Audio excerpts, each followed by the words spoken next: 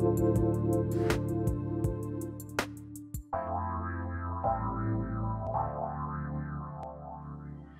up? What's up, everyone? Welcome. It's your favorite health and fitness coach and the ultimate boss up babe. That's me, Karissa Adkins, and you are listening to Boss Up Babe podcast. I am all about bringing you not just tangible tips and expert coaching advice, but also amazing interviews of professional women who have literally walked the walk that you've been on. They talk the talk, and I have an amazing boss up babe with me on today's show. Today I have the boss up babe, Dr. Lisa Petty. Now, Lisa started her career as a holistic nutritionist and health researcher, and quickly became recognized internationally as a speaker, as a journalist, as an award-winning author, and a media health expert. Now, after several years of working with women who really struggled to follow through with their own health goals, Lisa, of course, returned back to the university to study social and cultural influences on health behavior. She earned her PhD in her research on how midlife women experience self-care in the face of social pressures on them to be perfect in every facet of their lives. I don't know about you, but I can definitely, that resonates with me, because there are times in my life where I felt that everything had to be perfect in order to move on, this image, everything, business, everything. So I'm really excited to be able to pick her brain today. Now, Lisa helps midlife women navigate this rude awakening that happens at midlife so that y'all can really create the life that you really want to live. So with that, Lisa, welcome to the Boss Up Babe show. Thank you so much for having me. I'm so excited to be here and chat with you today. Yeah, oh my God, I'm stoked. I'm so glad that our paths crossed a few months ago, and I'm so honored to be able to interview you on this radio show. So I do want to welcome you. It means a lot to bring such amazing women onto the show.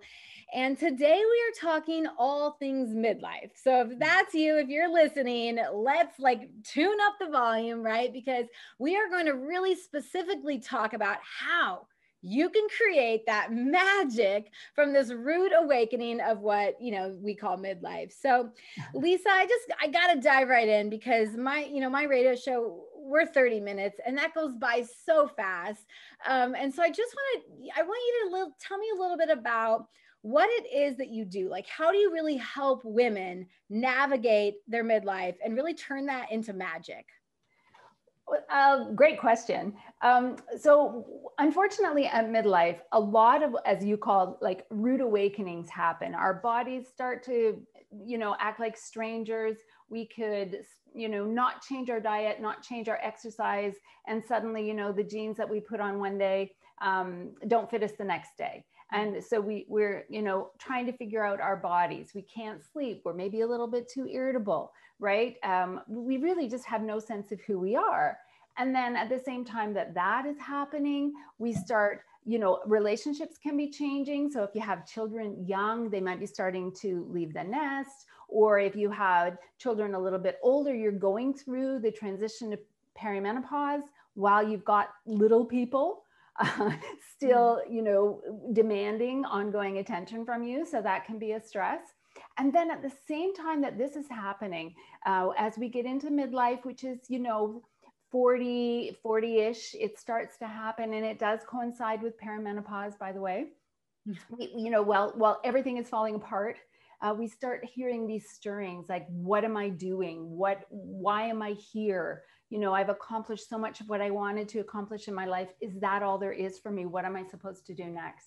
So I help women get through that process. We look at all of the physical issues and we get clarity there. We address those mind blocks and we get clarity there about, the relationships and how they're changing. And as you mentioned, the expectations on women to do it all and to do it all perfectly. And then we work on finding out what that little voice is trying to tell us for the next phase in our lives. So good. And I just attended a conference where the ladies talked about 3 phases that we as women go through. It's like 20s and then the 40s and then the 60s. And it's crazy because you mentioned that at the 30s, 40s and 50s range, it's like, oh, well, now what? We've raised children, we've have successful careers. Like, what is my purpose? And we struggle with identity, I think. Absolutely. It's like, who am I? Who am I? Who am I? Yeah. Yes. My kids are gone. So good. And the work is so needed. I help women all ages, right? I see them in their 20s, their 30s, 40s, 50s, and 60s. And they all strive for this like sense of purpose. And that's what, I love about coaching. But you specifically, you help them navigate through that and help them, what I like to say, boss up and become the best versions of themselves. Like, women who may have not even probably thought of what they wanted to do, and you help them tap into that power, and they're like, oh, this feels really good. And that's a good point, because as women are growing up, particularly women who grew up in the 70s, 80s, and early 90s, we had this door opening. You could have it all, right? And it's meant to be freedom, right? You can create whatever you want to create. But instead of being one door, it ended up, I like to see it like this hallway of all these doors that are opening up, and we're supposed to go through all of them. Like, that's ridiculous. And I think a lot of women of this age, we did those things because these doors were open to us without really questioning whether we wanted to, whether it was something that, was important to us. And so when we get to midlife and some of those doors, you've got your partner, you've got your home, you've got your career, your children are here or not, whether you had children, that phase of your life is coming to an end. It's an opportunity for women to consciously and proactively create exactly what they want without a whole bunch of social pressure involved. I love that. What a great analogy. I literally imagined every door opening in my life at a certain time where I was like, how am I going to do it all? And I'll just plow through and hustle through, and who cares about me, right? Who cares? I'll just get to me later on in life. So good. Right. I want to just kind of talk a little bit about, your own BossUp story. Every guest, every interviewer seems to always have this story, this moment where they literally had to boss up and become either something else or stay stuck. And I find that most of the time when women go through this boss up moment, they figure out, their purpose, their power, which sounds like what you've done. So tell me about a time in your life where you had to boss up, and what was that experience like for you? So it interesting. So as you mentioned in my introduction there, I started in the well-being industry as a holistic nutritionist. And so I had clients, and I was always interested in working with women, and they always tend to be the same age that I am, right?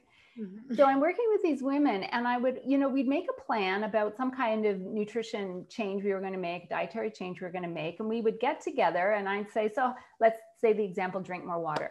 And so we'd get together, and I'd say, so how did it go with that plan to drink more water? And the women would be like, I didn't do it. Yeah. So I'd be like, okay, I know that. Life can get rough. Let's put that back on the agenda for next time. And so we'll follow up next time. And then how did that go? Oh yeah, I didn't do it. So as a helping professional, I was like, what am I doing wrong? Like, why can't I get the women to do the things they say they want to do? So at the same time that this was going on in my professional sphere, my little baby was choosing universities, and he made it very clear that he would not go to the local university. It was going to be, I am out of here, because I am the woman from, the mom that nobody wants to be around, right? So he's making this plan. I'm out of here. I'm going. And I'm suddenly, it's whenever they do that January of the year, my career is just like, what's happening? And my baby is just about, I've done my job and he's leaving. And I'm looking at my home going, oh my God, this is it. There's this empty house and me. And who am I now? Who am I when my baby goes? And I'm not mom all the time. I'm not, even my love language is service. So even cooking dinner and doing the laundry and all of that, taking those things out of my day, I'm like, oh my God, I don't even know who I am. I don't even know who I am. So for me, that was the catalyst to my, you know, I don't like to call it a midlife crisis because it wasn't. It was the catalyst for me to start thinking about me and what does Lisa want to do next. And so I decided, and I was hosting a radio show at the time, and I thought, you know what, I'm going to pitch the whole thing, and I'm going to go to university, and I'm going to figure out this behavior change stuff and why women don't do the things they say they want to do, et cetera, et cetera. So that was the big thing for me. And of course, hitting in perimenopause and watching my own body change, it started me on this journey. And, you know, I call myself a midlife alchemist because I got through it. I learned from it. I learned all the tricks, all the magic, all the tips. And, you know, that's what I share with women now so they can get through this, because midlife women are so powerful. We really are so powerful. And right now, I really believe that it's women that are going to save the world, that it's only women who are on purpose, right? And that doesn't mean a job. It doesn't mean a career. It doesn't mean starting a business. It just means following your path. And when women do that, I think we're going to do just fine. I know, right? I'm reading a book. It's called How to Be a Monk by Jay Shetty. And he mentions this, find your dharma, right? Like your passion, your purpose. And I feel very blessed. I had that awakening that a lot of women get. Just a couple of years ago, found my path, found my, you know, my passion. I'm like, oh my gosh, I could make an impact on a global level. So I know that you are trying to make an impact on a global level. Tell me a little bit quickly about that. Well, okay. So because I have this really, this love for midlife women, just this total respect, just understanding the power that we have, that we had scattered, right? It had scattered in so many directions, and we get to pull it back in now, and we get to have it for ourselves. And I know that when women have control of this, as I said, we have the power to fix this uneven, energetic thing that we're going through in the world. And my personal goal is to help 10,000 women get from chaos and confusion that they might be experiencing to that profound confidence and clarity about who they are and what they're going to do next. Oh, did you hear that? 10,000 women. If that's you and you're like, I need clarity and I need purpose and I'm going through exactly what Lisa's talking about, then I would highly encourage you to reach out to her and just, you know, like talk to her, right? She's such an amazing, amazing woman. She's been through so much, and she's teaching so much, right? She's using her power and her, you know, what she loves to do to help other women. And hell, she's even got a 10K goal. And I know if we come together all across the globe, we'll be able to help you accomplish that goal. No problem, I'm sure. And can I just say, in order to, if you're interested, ladies, if you're listening and you're going, what does that even mean? I invite you to go to my website, lisapetty.com, and I have a free masterclass available right there on my website, the 3 steps from chaos to clarity. And I promise you, you have a listen to that, you're going to be well on your way. Magic training, free masterclass, y'all. You cannot not take, you know, advantage of stuff like that. I mean, you have so much knowledge and expertise. So for the fact that you're giving that away, you know, as a gift, remind our audience again, what website? It's lisapetty.com, Petty, like Tom Petty. No relation unless it gets me free tickets to something. But anyway, lisapetty.com. Perfect. And I'll of course put that in the show notes after all of this for you guys to find. So we hear of rude awakenings, right? We've had like off-air conversations. Tell me about what a rude awakening is and why is it a gift? How can women turn this oh crap moment into our gift? Okay. So again, we go back to that sense of chaos that we start to feel at midlife, right? And usually we come to notice it first physically. So we notice that we're not sleeping well anymore. We notice that we're gaining weight, particularly around the abdomen. We notice we might be irritable and not a lot of fun to be around. We might notice, you know, maybe you can get to sleep at night, but then you wake up at 3 o'clock in the morning or whatever it is. Now you wake up and you're exhausted and you're cranky and you can, you know, the idea of exercise is right out the window because you're magnetically attracted to your couch, right? Like you're just not who you were anymore. And again, these stirrings, this, what am I doing? What's happening next? This confusion, it's all sort of floating around. And what's amazing to me is, again, it started with that physical discomfort. It got your attention, right? You can't be complacent when you can't do up your jeans, right? When you have not changed your diet and you haven't changed your exercise, but suddenly your pants don't do up. You can't ignore that, right? You can't ignore it when you used to sleep beautifully and you don't anymore. You can't ignore these things. So instead of, I see a lot of women going in the trap of, oh, this is painful. This is terrible. Why do we have to go through this? You know, this is so cruel. Yeah, it's uncomfortable, but it's an opportunity for you to put yourself first. Finally, for the first time in maybe 20 or 30 years, you have a good excuse to pay attention to yourself, right? You can get go to a naturopathic doctor, get your hormones checked. We offer that in our Midlife Alchemy program. It's so important to understand, we call it the MESS test. We made that word up. It's got a really scientific name, but we look at your hormones related to mood, energy, sleep, and the steroid hormones, the stress hormones, and sex hormones. You have to know what's going on there. And then, when you feed your body properly, you feed those neurotransmitters properly, you'll get the better sleep. You'll wake up with energy. You'll be a nice person if that's what you want to be, right? But you wouldn't have done it. You would have kept on going down that same old path of giving it all away to everybody else and not taking anything for yourself if you didn't have that wake-up call, right? If you didn't have, suddenly, I can't ignore me anymore because I can't afford to buy a brand new wardrobe. Right?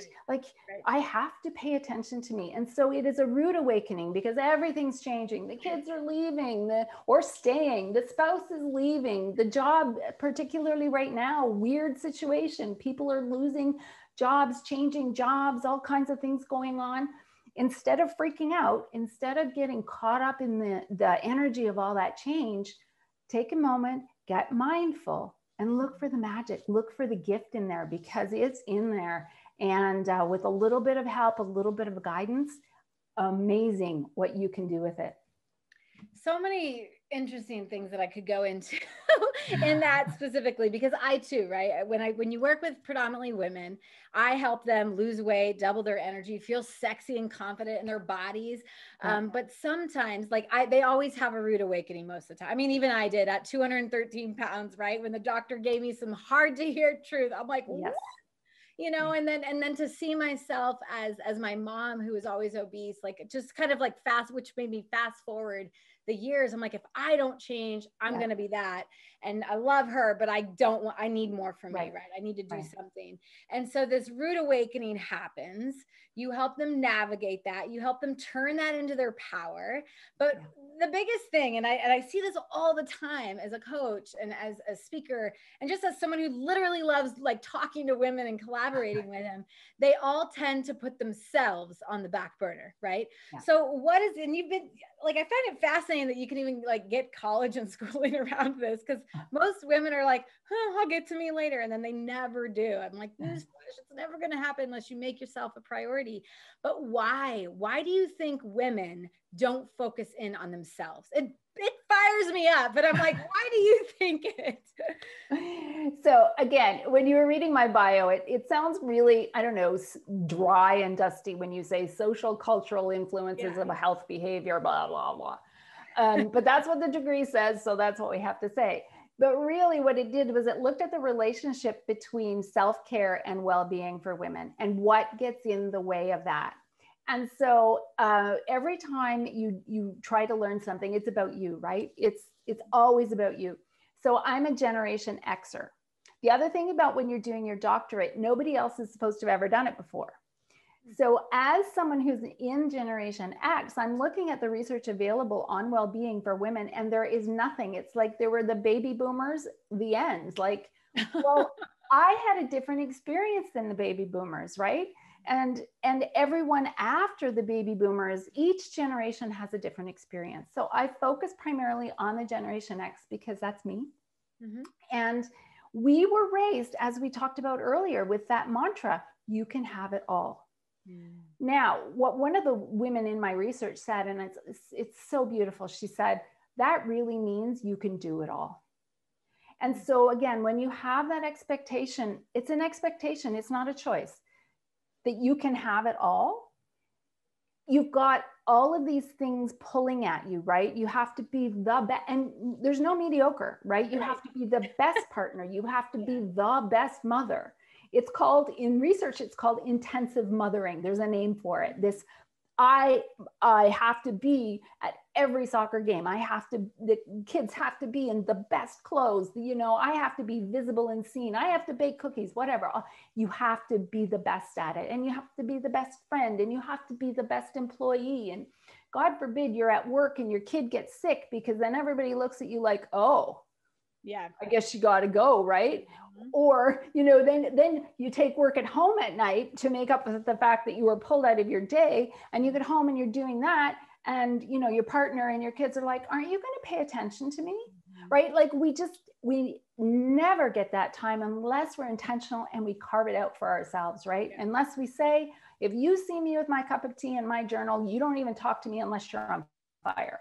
Right? Like, yes. We have to be able to carve out that time, but we're not, our society is built in such a way, you can call it the patriarchy, whatever you want to call it, that sense of women are subservient, we must serve, and we must serve everyone else. And there's another problem that comes up too, when you talk about self-care, is that women are judged if they engage in self-care, because that means they're being selfish and they put themselves in front of their partner, their family, their mom, whatever. But here's the new one. We're judged now if we don't engage in self-care. So if we are not eating organic all the time, and if we are not going to the gym 7 days a week, and if we are not XYZ. So, you know, either way, we can't win. Which is right? BS. I'm like, I gotta call the BS card, right? Yes. I think we can, right? And I heard a lot of things in there. Is I always want to say, yeah, you can have it all. I'm like, I am healthy. I am an amazing mother. So to me, I'm like, quit thinking about everyone thinks about you. It's none of our business anyways. And how about you just like, do you, be you, and everything else will work itself out. Oh, I'm glad that like you brought that up, because it's like, you know, maybe if that was your mantra then, but we all bit off way too much that we couldn't, you know, chew everything. And now we're like, whoa. So I just want to be, because I even was writing questions and I know we're not going to get to them, but what would you recommend? I'm all about those tangible tips. So if you're 40, if you're 45, even 39, you could be like me. I've got a 20-year-old. Like I've felt all those feelings that a lot of 40-year-olds feel. Yeah. What do you recommend? Like your biggest tip to help you navigate these types of changes? Well, first of all, the number one thing is give yourself permission. And if you feel uncomfortable giving yourself permission, then I, the stranger on the interwebs, hereby give you permission to take care of yourself. Yeah. Whatever that means, however it looks for you, and this is not about fill your own cup so that you can then do more for others. Right. This is about just fill your cup. You're worth it. Just fill your cup. So giving women permission to take good care of themselves. You know, at midlife, we, God willing, have 30, 40, 50 more years in us, right? I don't want to be overweight, in pain, cranky, sitting on my couch, judging the little people for playing on the grass. That's not the life I want, right? Yeah. I want to be vibrant and happy and positive and making, you know, contributing up until they roll me into the hole, right? Like, but okay. And that's what I want. But what I'm saying is if you've got decades in front of you, then you deserve to feel good in your body, and you deserve to feel good about yourself. And I much prefer that over being in pain and unhappy and living your entire life following someone else's prescription for you. True words could not have been said.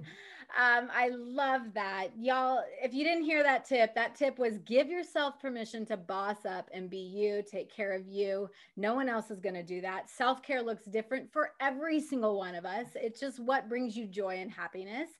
And if you're listening to today's show and you're going through maybe a midlife or this, like, I don't even know what to do, right?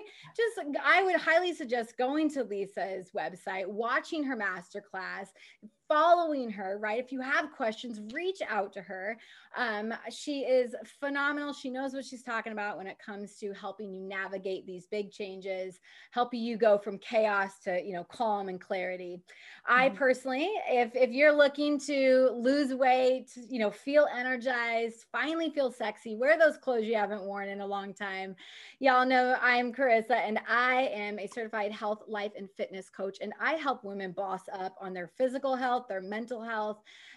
We of course talk self-care because that is a huge key to any success. So if whether you're going through midlife crisis and you need some help navigating, or you're like, I can't stand the reflection in the mirror anymore, this is my wake-up call. I'd love to help you as well.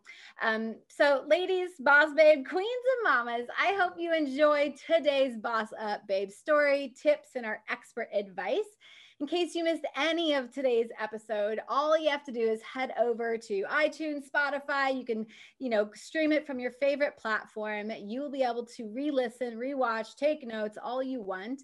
So Lisa, thank you so much for being on the Boss Up Babe show. I wish you so much success. I cannot wait to maybe bring you back in the next season and continue to have this conversation. Awesome. Thank you, thank you, thank you. Y'all stay thriving. Thank you for listening to the Boss Up Babe radio show with Karissa Adkins, bringing you tangible tips and expert coaching advice to help you boss up and get healthy.